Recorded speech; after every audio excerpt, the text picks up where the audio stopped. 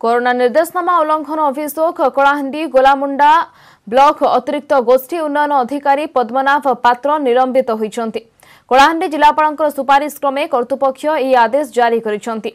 एबीडीओ पद्मनाभ पात्र गत 22 तारिख रे तांकर कार्यस्थल रे अनुपस्थित थिले। एही दिन प्रधानमंत्री आह्वान क्रमे समग्र देश रे जनता कर्फ्यू जारी होइथिला।